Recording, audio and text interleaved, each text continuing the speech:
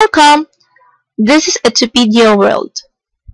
I am teacher Chas, or just call me Miss Cara, and all you have to do is sit back, relax, and listen because I'm going to teach you about Biology 9. So in this video, at the end of it, we're going to learn a lot about plastids. So first, let's define the word plastids. Plastids is from the word plastos, which means formed and molded, and this term was named by Schimper in 1885. Plastids is major double membrane organ found among others in the cells of plants and algae. Again, plastids are usually found in the cells of plants and algae. Plastids in plants is very important because this can carry out photosynthesis, and photosynthesis is a process needed by plants, which means they give food by using energy, carbon dioxide, and water. It also stores products like starch and can synthesize fatty acids and terpenes, which can be used for producing energy and as a raw material for the synthesis of other molecules. Plastids have several forms. The first form is chromoplast. Chromoplast is from the word chromo, which means color, and plast, which means living, meaning chromoplast is a colored plastids. It contains various pigments for synthesis and storage of food materials by photosynthesis, and commonly found in flowers and fruits. Chromoplasts have three types according to its color. The first is Chloroplast, and it is from the word chloros, which means green, and plast, which means form or entity.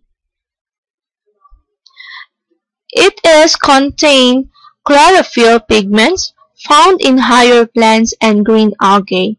They are spheroid or cup-shaped and chemidominant and spiral called in Spirogyra. Chloroplasts contain proteins, lipids, carbohydrates, DNA, RNA, carotenoids, chlorophyll, and minerals. And chloroplasts have 5 functions. First, protein synthesis, starch storage, oxygen supply, photosynthesis, and last, photorespiration. The second type of chromoplast is Phaeoplast. It is in dark brown color, and it contains fucosynthetic pigment, and it is found in brown algae, diatoms, and dinoflagellates.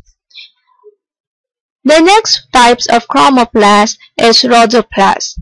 It is usually in red color, and it contains phycoretin, and this is found in red algae.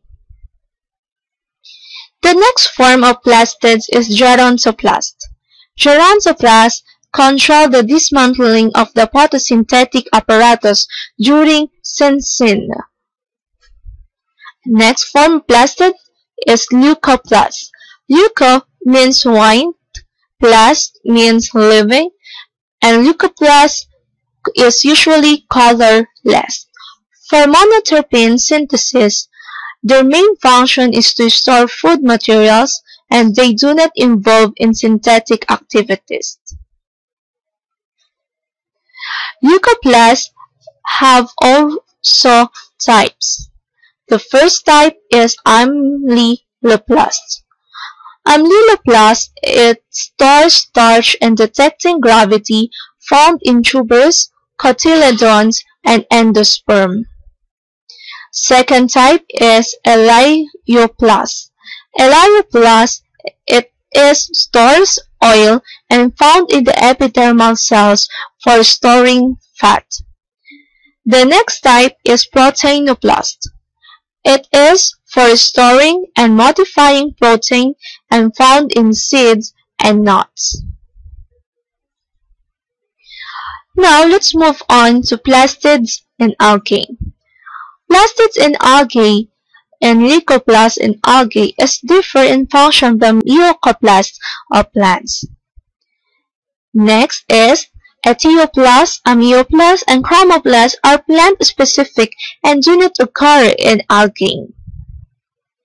Plastids in algae and hornworts may also differ from plants' plastids in that they contain paranoids. Glucosyntopathic algae contains neuroplasts which are similar to chloroplasts except that they have a cell wall that's similar to that of prokaryotes. Rhodophytic algae contains rhodoplasts, which are red chloroplasts that allow the algae to photosynthesize to a depth of up to 268 meters.